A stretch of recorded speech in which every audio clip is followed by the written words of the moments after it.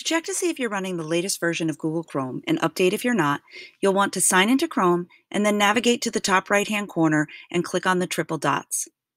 You'll want to mouse over Help and click on About Google Chrome.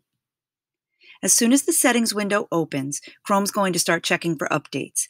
If it doesn't, you might see options underneath that say something like, check for updates, click here, or automatically check for updates, learn more. You can feel free to go ahead and click on those links to start the process.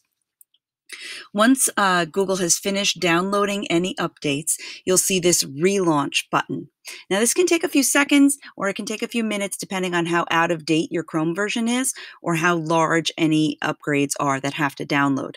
When you click on this relaunch button, every Chrome window that you have open is going to close and then reopen. So if you're logged into multiple accounts, they will all close and then reopen, not just the window that you're in. So make sure you've saved any work that you have in other windows before you click this button.